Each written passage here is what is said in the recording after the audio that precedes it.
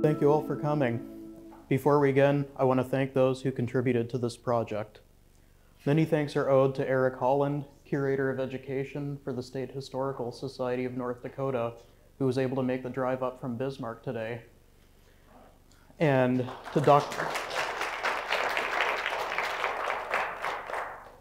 Dr. Michael Lansing, Chair of the History Department at Augsburg University, for the opportunity to deliver the inaugural Judge Dale V. Sandstrom Lecture this past summer. Additional thanks are also owed to Leah Bazuski, Director of the Grand Forks County Historical Society, for the opportunity to come to Grand Forks and deliver this lecture. I would be remiss if I did not thank those who guided me through the research phase of this project. These include Robert Ansley for the U.S. District Court for the District of North Dakota, Kurt Hansen at the University of North Dakota's Elwyn B. Robinson Department of Special Collections, John Hallberg at North Dakota State University's Institute for Regional Studies, Daniel Sauerwein at the State Historical Society of North Dakota, and Wade Popp of the National Archives and Records Administration in Kansas City, Missouri. Without their efforts, this project never would have come to fruition. Before we begin the story of Judge Charles Fremont Amidon, I want to touch upon a personal note. There's an old adage that you should never judge a book by its cover. Before beginning this project, I began searching for previous works on Judge Amidon. I came across a book Eric Holland mentioned by historian Kenneth Smemo of Minnesota State University Moorhead and ordered a copy. When I opened the book, I discovered that it was previously owned by a distant cousin of Judge Amidon's through the inscription on the first page. Needless to say, the excitement it instilled absolutely made it appropriate to judge a book by its cover in this instance. Without further ado, let us begin the story of Judge Amidon and explore his legacy in North Dakota during World War I. On April 2, 1917, Woodrow Wilson delivered a speech to Congress requesting a declaration of war on Germany. The focal point of the speech was to establish the overarching purpose for American entry into the war, to make the world safe for democracy. As noble as this goal was, in order for it to be attained, the United States home front first had to be made safe for democracy. During World War I, the United States home front, and that of North Dakota in particular, became the very antithesis to the country's stated purpose for entering the war. During World War I, North Dakota became particularly suspicious of its large German immigrant population and displayed strong hostilities towards it. These suspicions and hostilities only grew on June 15, 1917, when Congress passed the Espionage Act to suppress disloyal utterances and actions towards the United States and its war effort. The act contained extremely vague definitions of terms such as disloyal and sedition, along with a wide-ranging list of acts which constituted a violation. Furthermore, scores of cases came before United States District Court Judge Charles Fremont Amidon of alleged Espionage Act violations. Through Judge Amidon's approach to the law and ability to quell wartime hysteria, the home front became safe for democracy, with his efforts to protect free speech and civil liberties. As significant of a role as Charles Amidon had in making the home front safe for democracy, he was hardly the first member of his family to do so. The first Amidon ancestor to come to America, Roger Amidon, arrived at Salem, Massachusetts in the early 1630s after narrowly escaping religious persecution in France. On the surface, Massachusetts seemed a logical choice to emigrate to, given its founding as a safe haven from religious persecution. However, Amidon's ancestor realized that this was far from the case, as Salem was in the midst of its infamous witch trials. These conditions proved highly formative for the Amidon family line. It not only instilled a strong sense of importance towards making the Americas safe for democracy, but foreshadowed events to come for Judge Amidon during World War I. This tradition of protecting democracy in the United States only continued with each subsequent generation, as Roger Amidon's grandson and great-grandson fought in the American Revolution. Nearly a century later, Charles' father, John Smith Amidon, took the family tradition even further as a staunch abolitionist and the only one in the community of Chautauqua County, New York. Charles' father was the only person in the community to cast a vote for the Free Soil Party and frequently used his home as a refuge on the Underground Railroad for escaped slaves in search of their freedom in the North. As significant of a role as Charles Amidon had in his family history of making the home front safe for democracy, the roles of his wife, Beulah McHenry Amidon, and daughter, Beulah Amidon Ratliff, in the women's suffrage movements simply cannot be overlooked. While Judge Amidon sought to quiet wartime hysteria amid cases of alleged Espionage Act violations, his wife and daughter faced a similar task in making the home front safe for democracy. Locally, Beulah McHenry Amidon and Beulah Amidon Ratliff were leading figures in the women's suffrage movement in North Dakota. Over the course of the women's suffrage movements, their roles became national in both significance and activity, with their participation in the marches on Washington, D.C. Women's suffrage first began in North Dakota through organizing efforts led by Judge Amidon's wife, who formed the North Dakota branch of the Congressional Union for Women's Suffrage. The first meeting came in the form of a luncheon attended by over 140 North Dakota women. At the time of the meeting, efforts to gain suffrage in North Dakota had been defeated in a state referendum. Under state law, the same referendum could not be put on the ballot again for a minimum of 5 years.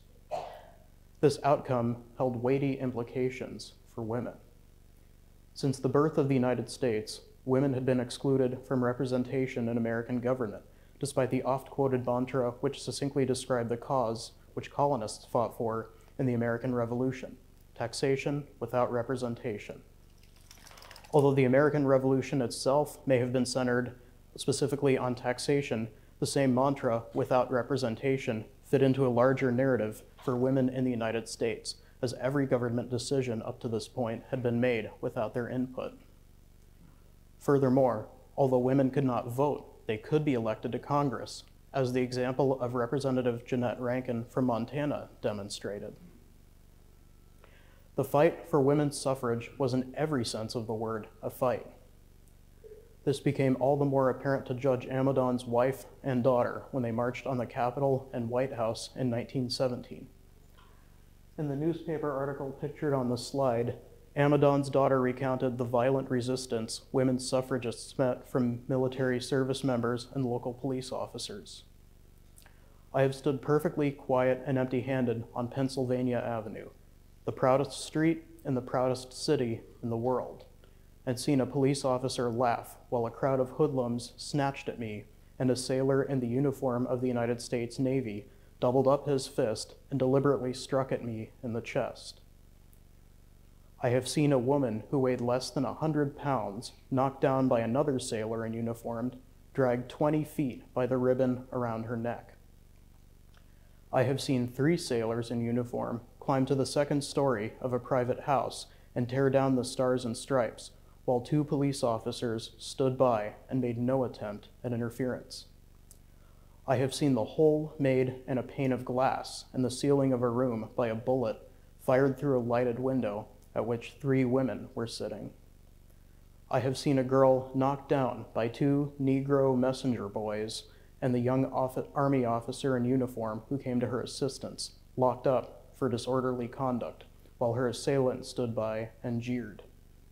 I have seen a newspaper man fined $25 in the courts of justice in the nation's capital because he struck a man who had knocked down 2 girls who were walking quietly along the street. I have seen a policeman and a policewoman and a plainclothes man snatch a woman's property from her hands, cruelly twisting her arms as they did so. These things did not happen in old Russia. They were merely incidents in a few days of rioting, which occurred in the capital of the United States during last week. In addition to violent resistance, women's suffragists were also threatened with arrest for each subsequent picket. The scene described by Beulah Amidon demonstrated that if the United States was to make the world safe for democracy, it must first do so domestically. As if the issues of free speech and civil liberties which Judge Amidon faced in his courtroom were not significant enough, the violent opposition unleashed towards his wife and daughter by armed forces members tasked to fight for democracy overseas on American soil towards women's suffragists made this all the more apparent. As such, this endeavor became a family affair for the Amidons, with free speech and civil liberties far from confined to the judge's courtroom. Judge Amidon's legal philosophy centered on two overarching factors: the impact which the law had on everyday life and how the law could be simplified as much as possible. Although Amidon's approach to the law continued to evolve with each issue he faced over the course of his legal career, these two factors proved the biggest constants. When it came to Amidon's approach to the law, one of the most significant aspects to discuss included three major reforms he implemented.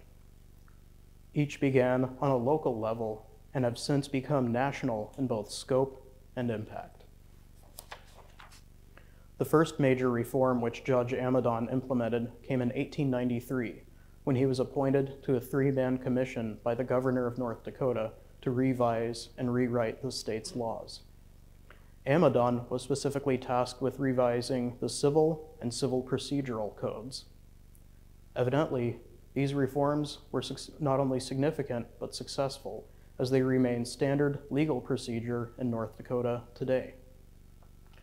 Furthermore, it garnered a swift nomination and confirmation to the bench as the U.S. District Court Judge for the District of North Dakota. What made this nomination especially significant was the fact that President Grover Cleveland had never heard of Amidon prior to his unanimous recommendation by the additional candidates for the same position. When he later reflected upon the nomination process, Amidon recounted Cleveland's decision as having been rooted in the strong consensus among the other candidates that he was the best choice for the vacant position on the bench. In 1906, Amidon delivered a speech to the Minnesota State Bar Association, where he advocated for appellate courts to no longer overturn lower court decisions based solely on technical errors, particularly if it did not produce an adverse outcome in the case. Amidon's desire for what has become known as the harmless error rule stemmed from an astute observation on his part regarding recent trends in the law which deeply disturbed him. This observation was best described by his biographer, Kenneth Smemo, as the straitjacket or common law approach. In a letter to Theodore Roosevelt, who caught wind of the address in 1907 and became an ardent supporter of Amidon's, the judge argued that the entire permanent body of American law has been emanated from men living in a law library. It has been the product of study rather than experience. If you want to make a Pharisee, put a man in a library and authorize him to make rules for other people's lives. In a little while, he will know a great deal about his rules and very little about life. Then he will take the next step and declare that his rules are more important than life. Ultimately, what began in 1906 as a simple speech delivered at a state bar association convention became nationally recognized. Amidon's 1906 address to the Minnesota State Bar Association convention marked the first of many speeches of his to be quoted at length by President Roosevelt throughout his second term and sparked the beginning of a close friendship between the two.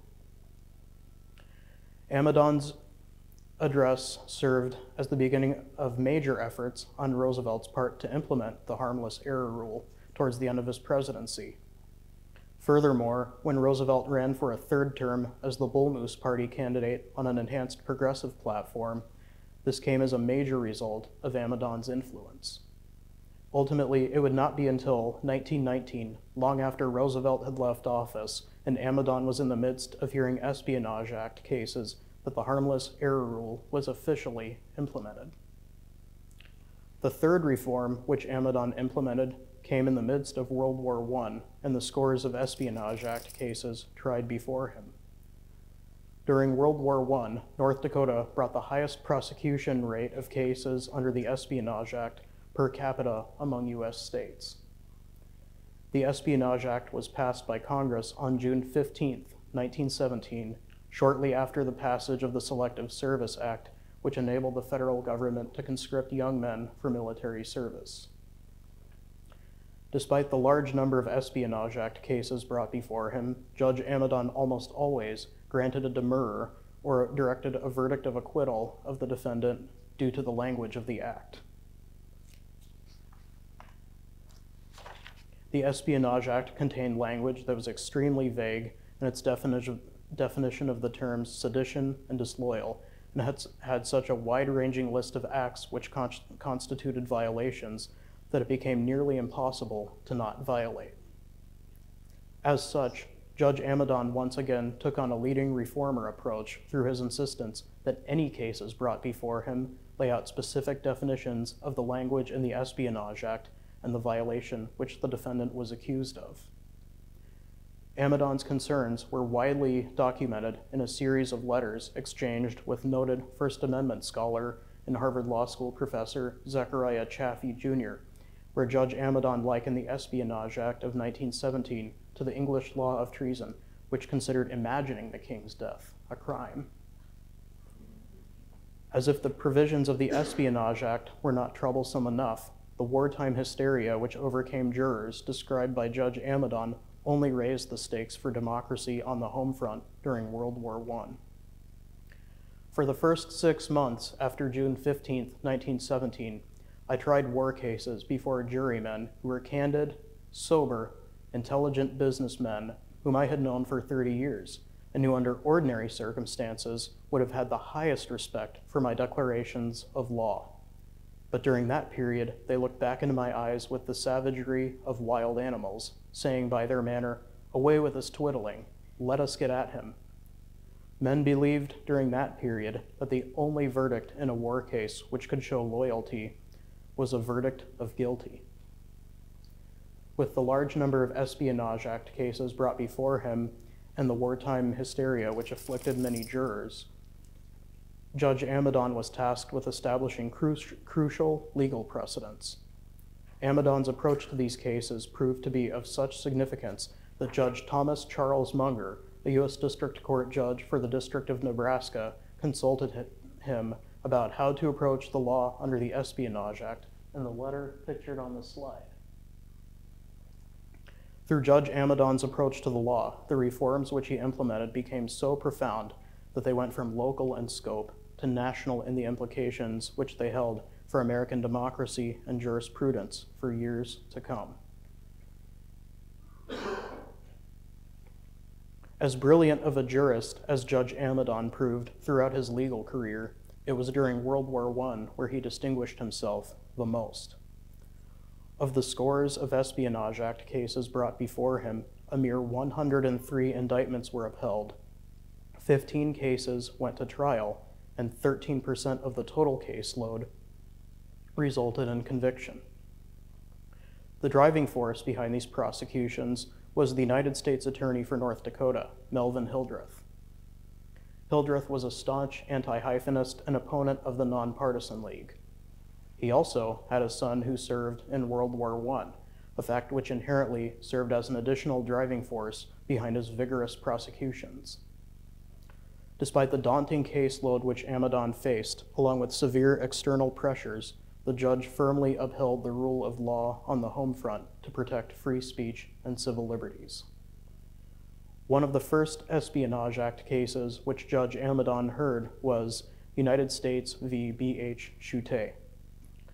The defendant was accused of violating the Espionage Act after he commented to a fellow farmer that World War I was a rich man's war, and it is all a graft and swindle, and if you do not believe it, look at the price of wheat. These remarks came in response to the food rationing and price fixing which the federal government engaged in during World War I. Although these regulations were crucial to the war effort, they adversely affected farmers and their ability to cultivate the necessary crops to feed Americans domestically and abroad. Choute's attorney filed for a demurrer, which was subsequently sustained by Judge Amidon, given the lack of evidence of an Espionage Act violation or criminal intent to do so on the defendant's part. In his written opinion, Judge Amidon listed 3 key factors which made for a valid indictment. The language must have been willfully uttered. The language uttered must have been of a character which violated the Espionage Act. And the language uttered must have been uttered in a context where one could logically conclude that the remarks could produce some of the results which the Espionage Act prohibited. These 3 criteria proved integral in Amidon's efforts to establish a legal precedent for what constituted a valid indictment under the Espionage Act, as evidenced by the citation of U.S. v. Choute in a dozen Espionage Act cases over the course of the past century. In the case of United States v. John H. Wischek, the defendant, a former North Dakota state senator of German descent and one of the more prosperous ethnic Germans in the community, was charged with an Espionage Act violation for his distribution of pamphlets titled German Successes in America. While to ardent anti-hyphenists, the distribution of these pamphlets might appear to be an effort to spread German propaganda, what it in reality consisted of was an effort to highlight the fact that many Germans, although not yet fully assimilated, had still attained success in America and were well on their way to becoming part of the country's melting pot. Furthermore, Wischek was a generous subscriber to the Liberty Loan campaign, having purchased $65,000 worth of Liberty bonds. As such, the jury was unable to come to an agreement on whether to indict Wischek, which led Amidon to issue an order to dismiss the case. One of the most controversial Espionage Act cases argued before Amidon was that of United States v. Job W. Brinton. The charges against Brinton stemmed from remarks he made about the implications of World War I for industrial corporations in the United States and the lucrative profits to be made from American entry into the war. One steel company made $70 million in 1 year before the war started, and when war started, they raised the price of steel from $29 to $92 per ton and made $270 million the next year. Where did it go? Robbing corporations, making millions, making it hard to raise wheat. Gasoline has gone up, twine, shoes. We claim these organizations are pro-German. We have to take money out of children's savings accounts to buy war savings stamps to pay for big prices the government pays for steel. The reason why we have to buy Liberty bonds is because government pays all the money for excessive profits to the DuPont Powder Company and other corporations. The DuPont Powder Company made $78 million in 1 year. During his appeal to the jury, in addition to accusing Brinton of an Espionage Act violation, Hildreth argued that Brinton's remarks came out of a desire to incite class warfare. Judge Amidon, in his charge to the jury, pictured on the slide, expressed wholehearted disagreement, stating, "The people who are benefited by an existing condition always say that the victims who suffer from it and want to change it are stirring up class against class." That is the stock argument. If it could prevail, we would never get any change in any existing condition. Judge Amidon's response to Hildreth's charge was not only out of character, given his typically objective approach to the law, but one which particularly had to resonate with him, as he came from a long line of people who sought to implement similar changes. This was especially so when one considered the single historical example which Amidon cited to support his remarks, the abolition of slavery in the United States, a cause which his father passionately supported. Evidently, the charge also resonated with the jury, given its decision to acquit Brinton without any direction from the bench. The case of United States v. Walter Thomas Mills brought about similar controversy. Mills was a strong supporter of the Nonpartisan League and renowned Socialist Party organizer in North Dakota. The accusations against Mills came in response to a speech he delivered in Fargo, where he asked the rhetorical question, "Who are the men who are fighting for us in France? They are not the sons of members of chambers of commerce in this country. They are not the sons of commercial travelers. They are not bankers or merchant sons, but they are your boys. For every 1,000 soldiers killed in France, there was one additional millionaire in America. In addition to the inflammatory nature of these remarks, the audience also included 6 men eligible for conscription. As such, this gave Hildreth all the evidence he needed to bring an Espionage Act violation case before Judge Amidon. However, it was quickly discovered that the men who claimed to have transcribed Mill's speech had done so in a selective manner. This was demonstrated when Mill's attorney read aloud a 100-word passage from the Bible and asked the men who transcribed the defendant's speech to repeat the action, a task which they failed to do even with the same passage read 3 times. Evidently, this proved sufficient for Judge Amidon, as he directed a verdict of not guilty to the jury from the bench. When one examined Mill's remarks and compared them to those of Job Brinton, both discussed similar subjects, the implications of World War I for everyday life in the United States. The impact which the law would have on everyday life was also one of 2 major factors which Amidon took into account in his approach to the law. Although Mills, unlike Brinton, made his remarks in the presence of men eligible for conscription and with direct reference to the armed forces, these remarks served as a greater reflection of what Judge Amidon described in the jury charge in U.S. v. Brinton. What's more, given the ties which both defendants had to the Nonpartisan League and Hildreth's ardent opposition to its platform, political partisanship also served as an additional factor behind his efforts, along with wartime hysteria. As one can gather thus far, for a case tried under the Espionage Act to make it past a grand jury, let alone result in a conviction, was exceedingly rare in Judge Amidon's courtroom.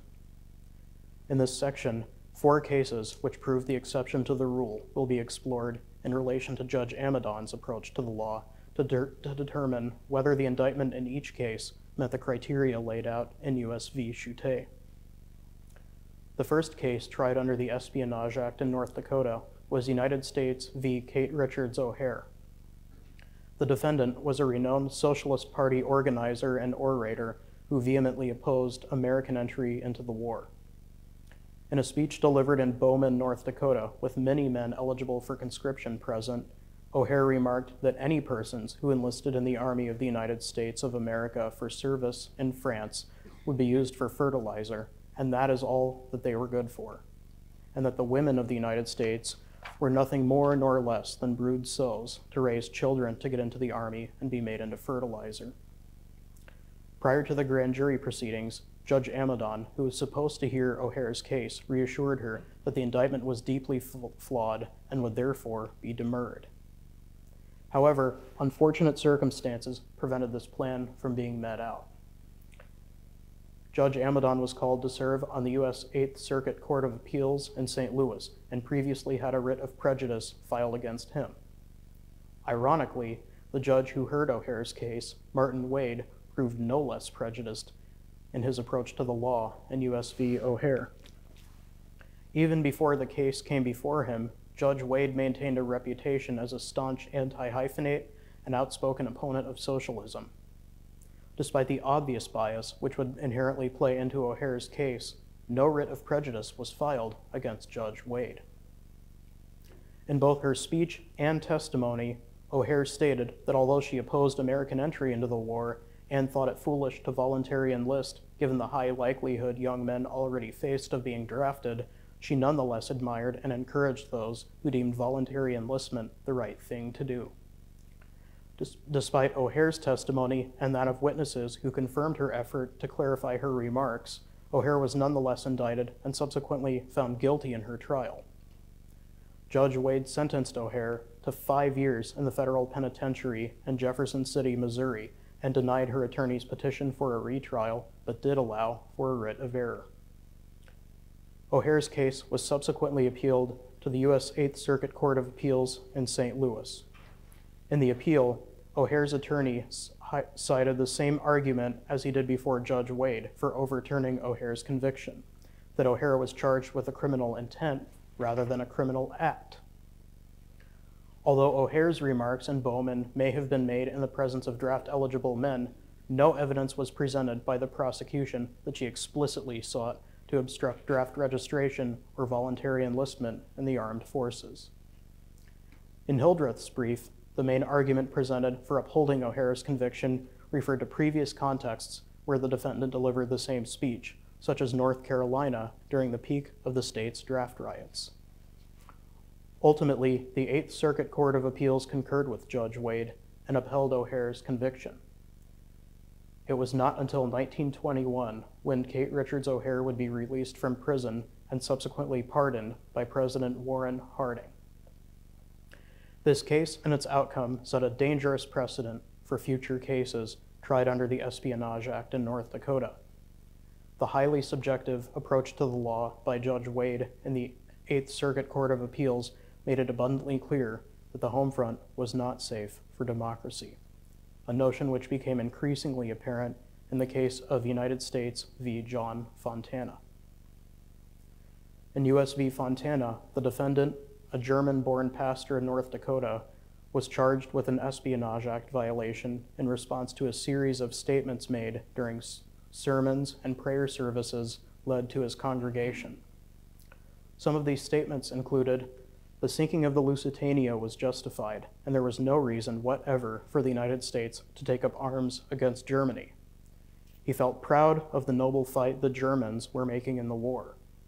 He frequently prayed for the successes of the armies of Germany over the armies of the United States. He desired the success of the enemies of the United States, and that God gave the German military a weapon with which to vanquish its foes, the submarine." As if these remarks were not enough to merit an Espionage Act violation, in Hildreth's eyes, the fact that nearly everyone in the congregation and town Fontana lived in was of German descent only strengthened the case against him. Furthermore, many of the men in Fontana's congregation were draft eligible, which raised the question of whether he possessed the desire to discourage draft registration and voluntary enlistment. However, these remarks were made prior to American entry into the war. After the United States declared war on Germany, Fontana began to pray for reconciliation between the two nations, according to the testimonies of Fontana himself and numerous parishioners from his congregation. Prior to U.S. v. Fontana, Amidon's anti-hyphenist views had remained absent from his approach to the law. This all changed with this case, as Amidon regularly overruled objections from the defense to several lines of questioning by the prosecution, which detracted from the facts of the case. As if Amidon's approach to the law were not evident enough, when Fontana was indicted and subsequently found guilty by the jury in a trial, Amidon admonished the defendant in opening court during the sentencing, stating, "You received your final papers as a citizen in 1898. By the oath which you then took, you renounced and adjured all allegiance to Germany and to the Emperor of Germany, and swore that you would bear true faith and allegiance to the United States. What did that mean? That you would set about earnestly growing an American soul. That is what your oath of allegiance meant. Have you done that? I do not think you have. You have cherished everything German and stifled everything American. You have preached German, prayed German, read German, sung German. Every thought of your mind has been German. Your body has been in America, but your life has been in Germany. If you were set down in Prussia today, you would be in harmony with your environment. There have been a good many Germans before me in the last month. They have lived in this country, like yourself, 10, 20, 30, 40 years, and they had to give their evidence through an interpreter. There was written all over every one of them, made in Germany. I do not blame you and these men alone. I blame my country. We urged you to come. We welcomed you. We gave you opportunity. We gave you land. We conferred upon you the diadem of American citizenship, and then we left you." Despite the uncharacteristic outburst by Judge Amidon during Fontana's sentencing, to his credit, many of the charges brought before the grand jury were dismissed because they were not a violation of any laws. These included the absence of an American flag at Fontana's church, the failure to play or encourage the playing of American hymns and patriotic songs, and the conducting of masses in the German language. However, Fontana was still found guilty and sentenced to 3 years in prison by Judge Amidon. Fontana's case was immediately appealed to the Eighth Circuit Court of Appeals after his counsel filed for a writ of error. The two biggest issues which the appeal highlighted were that the charges laid out in the indictment failed to specify the time, the place, the number of, and the identities of the alleged draft-eligible men in whose presence Fontana made his remarks, and numerous lines of cross-examination by the prosecution. Many of these lines of questioning were objected to due to relevance, only to be overruled by Judge Amidon. What's more, the case of Kate Richards O'Hare was cited as a precedent in the defense's appeal. The main comparison between the two cases was that both had been grossly mishandled from the beginning. Fontana's conviction was subsequently overturned on appeal, a decision which brought back hope that the home front could be made safe for democracy during World War I. In the case of United States v. Henry Von Bank, the defendant, president of the Cass County School District, refused to fly the American flag on school grounds and commented that he would just as soon see an old pair of trousers hanging over the school building as the United States flag. As if these remarks were not enough to provoke charges of an Espionage Act violation, the fact that they were made in the presence of Von Bank's son, a U.S. citizen of age for military service, only strengthened Hildreth's case.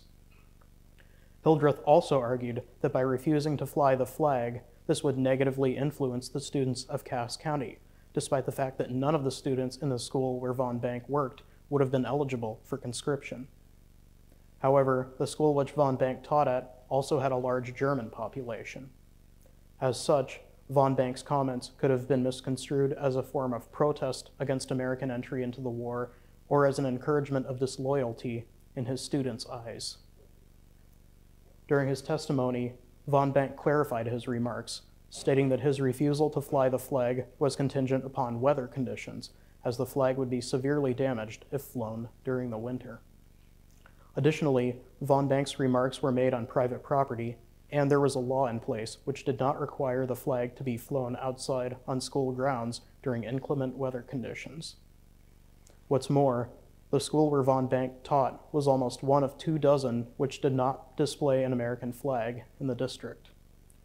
Despite this, Von Bank was subsequently indicted after Judge Amidon overruled his attorney's filing for a demurrer. In the trial, Von Bank's counsel took issue with several key terms laid out in the indictment, such as men in the military or naval forces of the United States, mutiny, insubordination, disloyalty, and refusal of duty, and requested that a clear, coherent definition be provided by the court. Judge Amidon granted this request, and in the jury charge stated, "You and I do not sit here to enforce patriotism in general. We sit here to enforce the original law. We do not sit here to find whether the defendant has been guilty of using language which is offensively unpatriotic, but whether he committed the crime charged in the indictment." Ultimately, the jury found Von Bank guilty, and he was sentenced to 60 days in prison. After Von Bank was sentenced, his counsel appealed the case to the Eighth Circuit Court of Appeals. One of the precedents cited was another Espionage Act tried before Judge Amidon, U.S. v. Chute. Hildreth, in the brief for why the conviction should be upheld, cited the fact that Von Bank's son, a U.S. citizen of age for military service, heard his father's remarks, and that this constituted sufficient evidence of an Espionage Act violation. The court, however, disagreed and opted to overturn Von Bank's conviction. In the case of United States v. H.L. Treelease, the defendant, a British citizen and nonpartisan League supporter, delivered an address to an audience of over 200 people, many of whom were draft eligible, where he made particularly scathing remarks about President Woodrow Wilson and the Founding Fathers, such as, "The Constitution of the United States was formed by a bunch of cocked hats in the interests of conservatives, who were looking out for their own interests. The Constitution was written in the interests of moneyed men.